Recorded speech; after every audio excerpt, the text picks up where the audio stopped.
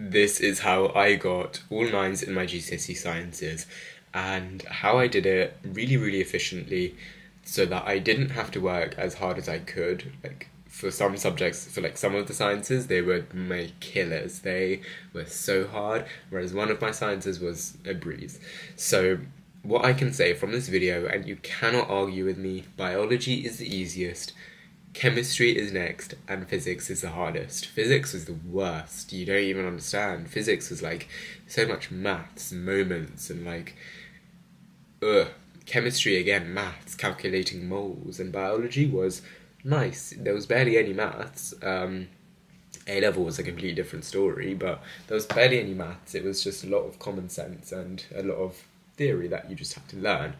So I somehow got nines in all three of my sciences. I did triple science, and this is how I got it. I ended up getting a big top band in 9 for all of them, which is quite good.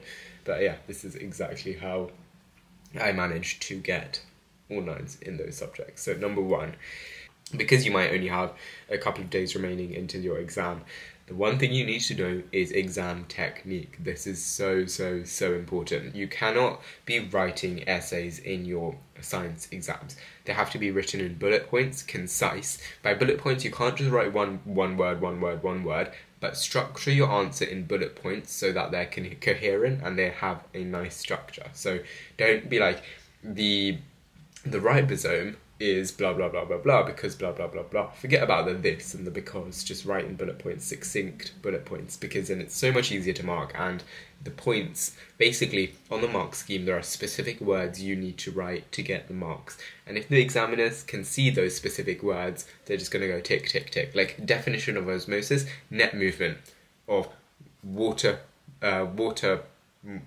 molecules, high concentration, low concentration, partially permeable membrane, something like that.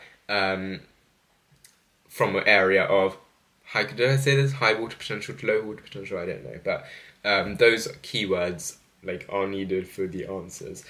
So regarding exam technique, what you need to do is past papers. Now, during the lead up to exams, 3 months prior, you should not be doing the actual past papers. Be doing topic questions found in physics and maths tutor, stuff like that, because big mistake that I made was that I ran out of past papers, and that was tough because I had to use other exam board material, and that was not suitable.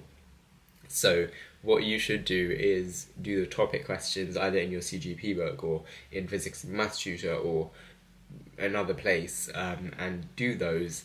Learn how to do those before you move on to the actual big papers, because there's no point doing the big papers until you've learned all of the content. So at the point when your school tells you you've learned everything, then move on to do the big papers, because it's a mistake I made, and I tried to do everything before. I tried to do all the papers for my mocks, and it just didn't work. So don't do that, because it's going to stress you out, because I've run out of papers even for A-level and I'm struggling, so don't do that. So that's exam technique. And now dealing with the stress in the exam, that's another bit of exam technique. I think the most nervous you're going to be is right before the exam. Before you even enter the hall, that's when you start crapping yourself. But as soon as you turn the page, for me, for a lot of people, just that fear vanishes. I don't know how, but it is scary, especially when you see a question you don't know how to, you just don't know. You're gonna probably miss it out, but do not do that. Just write as much as you can remember, because you could still get 1 or 2 marks. So please do remember that. The next thing I did to get nines in my sciences was to basically teach. So the best way of actually learning something is to teach it. Now, by teaching it, I used to hold, I don't know if you remember, I used to hold crash courses, things like that. Those were to teach people around me.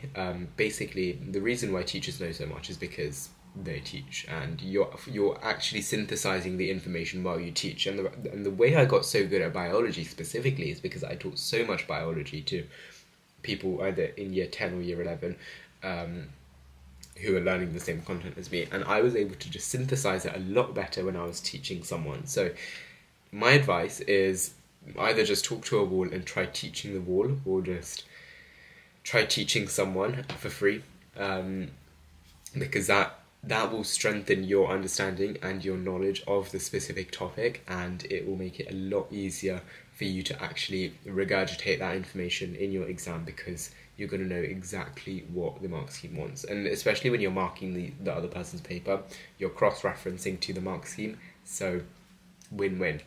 You don't, like, you're learning whilst they're also learning, so make sure you try doing that.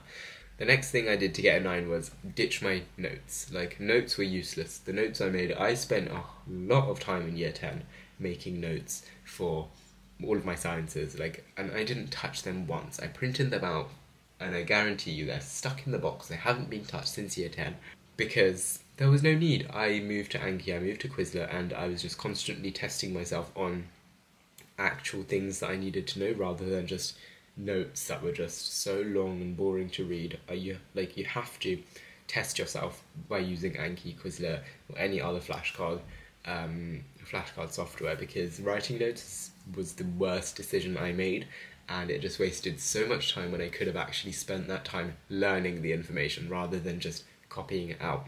So if I'm you, don't write notes, because they're just useless. Use Anki, use Quizlet. Of course, by notes I mean physical notes, or like if you're writing notes, but if you are making flashcards, you can write the flashcards yourself. But when it comes to 2 months before the exam, you do not want to be writing notes. Also, do you like my t-shirt? Because not my t-shirt, my sweater, because I do. So yeah, that's a really, really big point. The next point is use my app. Basically, this is not an ad, I'm just going to plug it in here. I am working on an app called School Hack, and basically this is the app. You can upload a document and chat with the document back and forth using AI, and ask it questions. You can summarize it and check plagiarism, so just download it. It's called School Hack. School Hack. Yeah. Download it, because I need to get so many. I've got like nearly 600,000 downloads, which is absolutely crazy. I don't know how. So yeah, next thing, because of AI, take advantage of it. Now, I didn't have AI last year, and now boom, or the year before, now boom, AI has spiraled out of control. Take advantage of it, use it as a student, like especially for sciences. Get it to test you back and forth, get ChatGPT to test you on questions, prompt it, and it's so powerful for students, you don't even understand, but people just don't use it in the right way. They just use it to do essays, but you can actually prompt ChatGPT to ask you biology questions from the GCSE AQA paper 1 spec and mark them for you. So do that.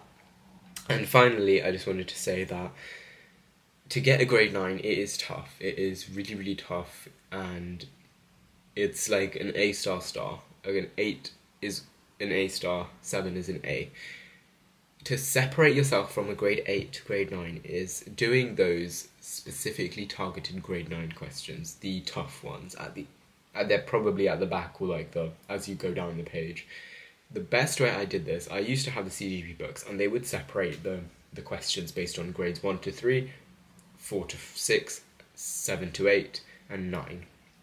And I would go through, for each subject, all of the questions at the bottom which were grade 9 targeted. And this ensured that I was able to do the application questions. I was able to get my head around the maths and the complicated side of GCSE.